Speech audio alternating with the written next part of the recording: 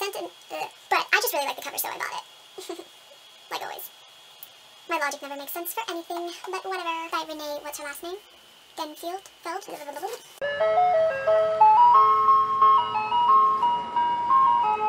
Hey guys, it's Jay, and I literally just got back from the thrift store and I bought 5 books. So I thought I would turn on my camera and tell you a little bit about them for a little haul time.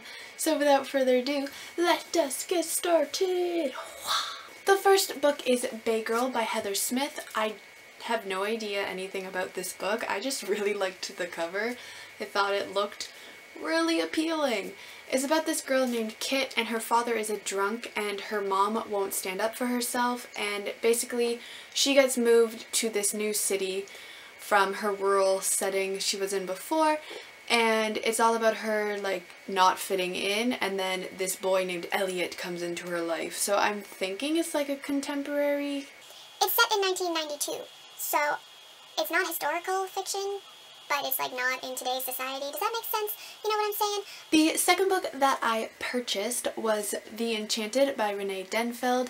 I've heard so many amazing things about this book. It's about a man who's on death row in a prison, and there's this lady who's hired to investigate into their past to try to clear their name, and basically he doesn't want this lady doing what she's doing because he wants to die. The synopsis is like pretty vague, but I've heard such amazing things about it, so I'm hoping that I really enjoy it. My mom tried to read it and she said she didn't really like it that much. She couldn't get past the first chapter, but I'm hoping that I can because I've heard it's super good, so I bought it.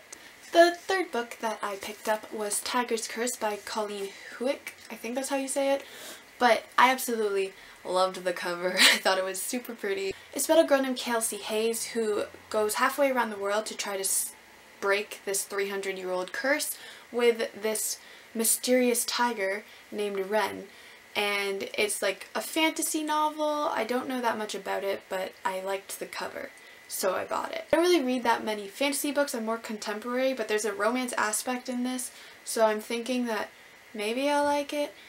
We'll see what I think. Okay. The fourth book that I picked up was Burial Rites by Hannah Kent. I've heard a lot of things from Reagan from Peru's Project on this book, and she really enjoyed it. The book is set in Iceland, and it's a historical fiction, and it's about a girl named Agnes who is awaiting her execution after a murder trial. She's living in this isolated farm with a couple other people who aren't really all that into housing her because she is a convicted murderer. And it's basically the story of what happened is coming out, and they're deciding whether or not to believe her. That's what I'm getting from the back. Probably not doing its justice on that synopsis, but it sounds really interesting, and Reagan liked it, so I'm hoping that I like it. And I was really excited because it's like in perfect condition. And thrift stores usually don't have books in perfect conditions, but all these books that I got are like pretty good condition, so I'm super excited. And the final book I'm actually so excited about is The Girl in 60 by A.R. Torr. And I recently read this book and I really enjoyed it. I gave it a 4 out of 5 stars. It might have been a 4.5, I can't remember.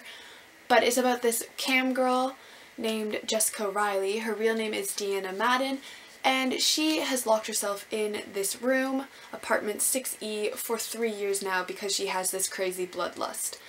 And it was such a good book, and I saw it on the shelf and I was like, I need to own it because I liked it so much, and now I own it and I'm super excited about it. Alright guys, so that was my 5 book haul. I will see you in my next video. Goodbye!